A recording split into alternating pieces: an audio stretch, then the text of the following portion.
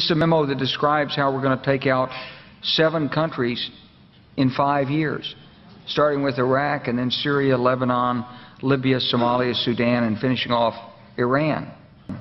About 10 days after 9/11, I went through the Pentagon and I saw Secretary Rumsfeld and Deputy Secretary Wolfowitz. I went downstairs just to say hello to some of the people on the joint staff who had used to work for me, and one of the generals called me and he said, "Sir, you got to come in. You got to come in and talk to me a second." I said, "Well, you're too busy." He said, "No."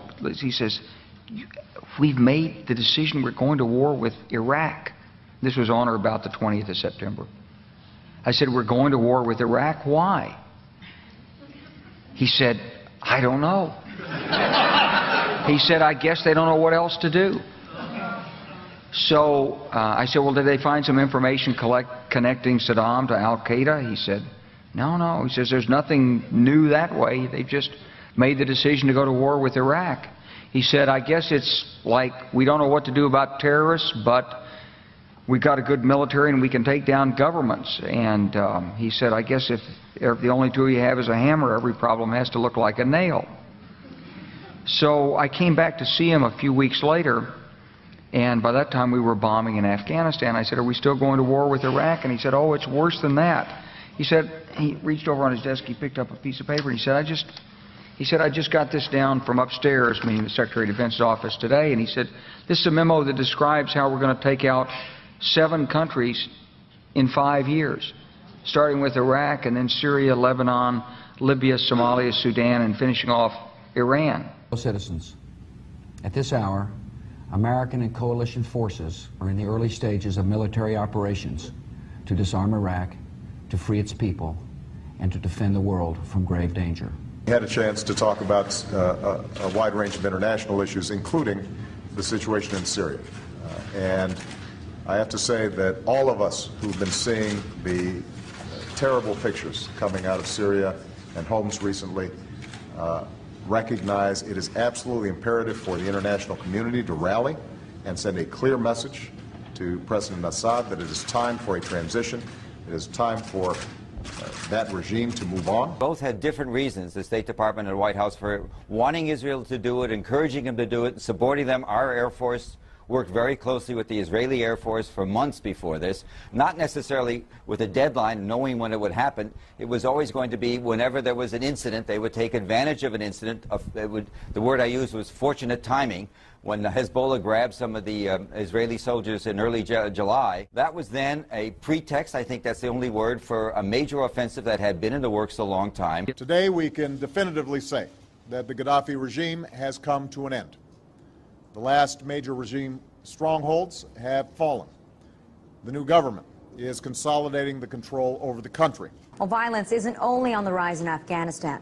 In fact, it looks like America's shadow wars have now increased by 1.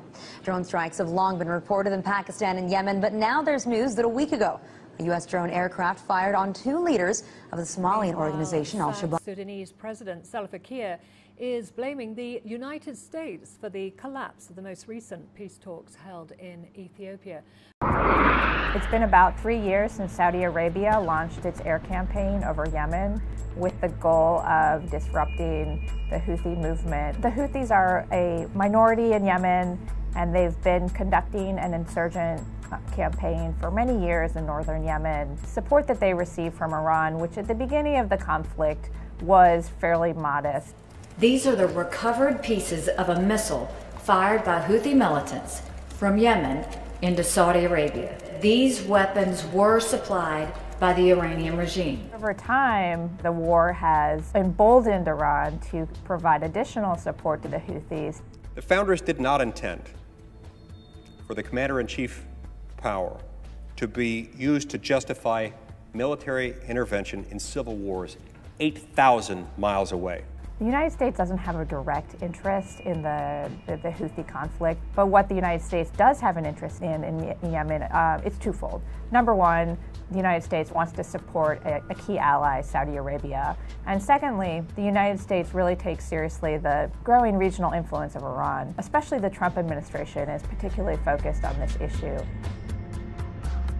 The The United Nations calls this the most severe humanitarian crisis of our day. There are millions of Yemenis suffering from cholera, from other diseases. There are 11 million Yemeni children in need of humanitarian assistance. Iran has denied American accusations that it attacked 2 tankers in the Gulf of Oman on Thursday.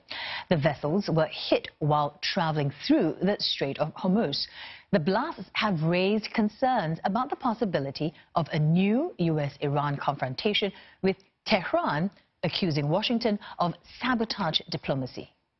Both vessels were hit with explosions, forcing crews to abandon ship in the waters of the Strait of Hormuz between the UAE, Oman and Iran. Washington has pointed the finger of blame solely at Iran. Tehran has denied the accusations, instead accusing the U.S. and its regional allies, including the United Arab Emirates, of warmongering. The Strait of Hormuz is a crucial shipping passage. A third of the 60 million barrels of oil that move each day pass through the waters. But Iran has threatened to block the passageway if it cannot sell its oil due to U.S. sanctions that were recently imposed after Washington pulled out of the 2015 nuclear deal with Tehran. There are questions here about the timing of this. Why would Iran have chosen to do this at the very moment that the Japanese Prime Minister Shinzo Abe was engaged in talks with top Iranian leaders and beginning some kind of overture with Tehran? And should the proof of this not, in fact, be taken to the United Nations? That, at least, is what some members of Congress are calling for, concerned that the Trump administration may be thinking about some kind of military reprisals.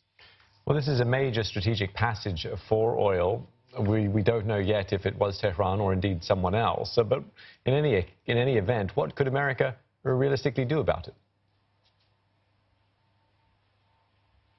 Well, in the immediate hours after these events, the Trump administration announced that it was moving a naval destroyer to the scene, the USS Mason. It said in a statement released by the Pentagon that that destroyer would be assisting in rescue efforts, although clearly that destroyer could also be a flexing of military muscle, a sort of rhetorical, symbolic shot across Iran's bows. As I say, there are figures within the Trump administration, particularly the president's national security advisor John Bolton, who are very hawkish on the subject of Iran and have appeared at times in the past eager to foment some kind of conflict in the region.